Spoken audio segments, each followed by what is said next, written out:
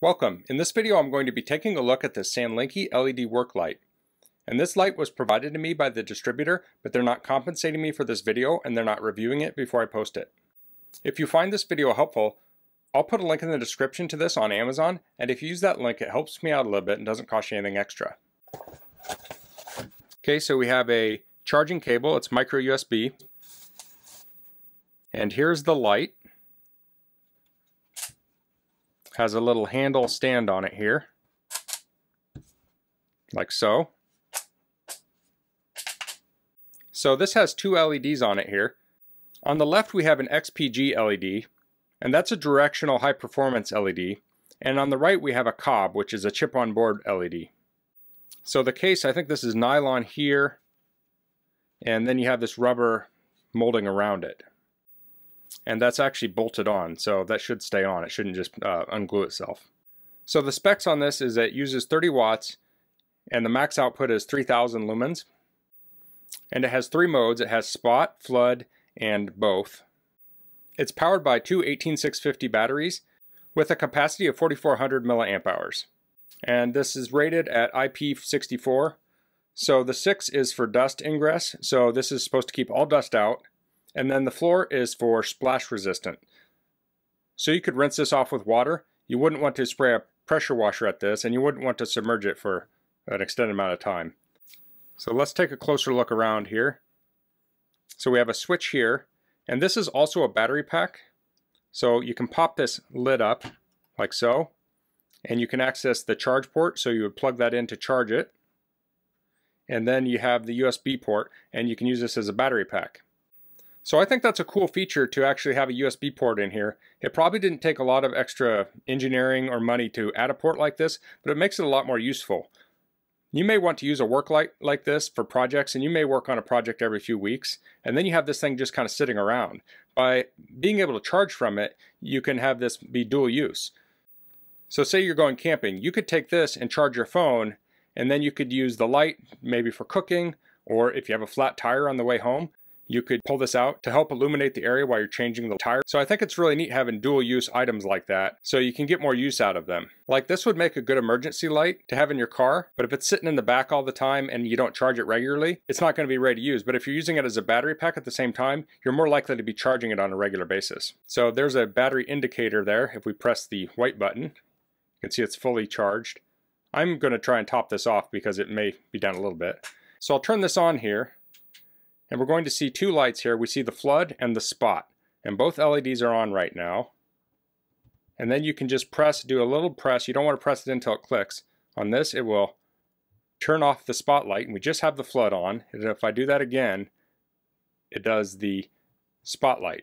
If I do it, I can go back and forth between these two. And then if you want to go to both, you just turn it off, and then turn it on again, and we have both on. So now we'll take a look at the angles you can put this at. So you can lay it flat on its back. You can pull the handle out and it has detents. So this is one level, and that's not quite perfectly up and down, but it's tilted up just a little bit. That's a little bit more. That's at 90 degrees here, so this is at about 45 degrees. That, and that's straight up. So I have my ruler here. We can measure. This is about 5 inches by a little over 6 1/4 inches. See if I can get the thickness here. I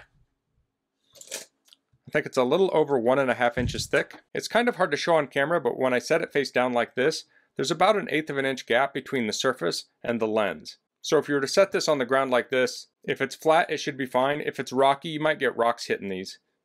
But there's not a lot of reasons you would need to set it down like that. Usually we'd have it up like this. So I'm going to charge this up and then we'll do some tests with it. Okay, so now I'm backed away from my bench a little bit and I'll demonstrate it inside here. So I'll turn it on. This is the spot and the flood, so you can see the spot in the middle there. I'll tap it again, and this is the flood. So this is a more even light. So this would be good if you're changing a tire or something, or maybe you're setting up a tent in the dark. You could set this flood on to illuminate the area. I'll tap it again, and this is the spotlight. So say you hear a noise outside and you want to inspect your property, you could use this to reach a long ways away. Okay, so it's kind of hard to see the beam on my bench here, so I'm going to take this outside and record a little footage with my security camera.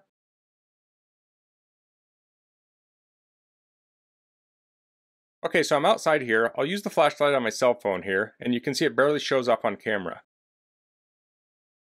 Next, I'll turn the light on full, and this is using the flood and the spotlight. Next, I'll just press the button a little bit, and it will turn on the flood. And now I will hit it again, and it will turn on the spotlight.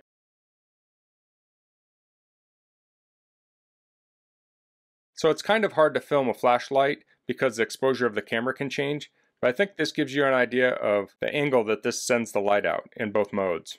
So let's check out the charge port here.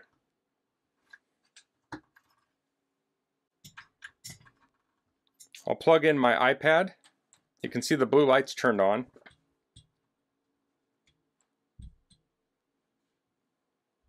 Okay, and there we go, it's charging. So I wanted to test this to make sure you didn't have to actually turn the light on to charge, because that would be kind of a pain. Let's see if it'll do both at the same time. There we go. So it will do both at the same time. You can charge and use the light. So I'm guessing this does regular charge. I don't think this would do fast charge. So I think this is a very versatile light. You can use it as an emergency light. You could take it camping with you. With the flood mode, you could use it for doing like meal prep at night. You could hang this up in a dining fly or above your head somehow, and you'll have a nice even light to work with. I like that this has a battery pack, but you can never have too many. We were going on a scout camp out last year, and a number of people drained their batteries in their cars while trying to charge their phones. If they had this to charge their phone, they wouldn't have run down their car battery. One thing that's a little tricky is getting this open here. It's a little bit tight, but there's a reason for that. That gives it that waterproof rating. You can see there's a gasket around here.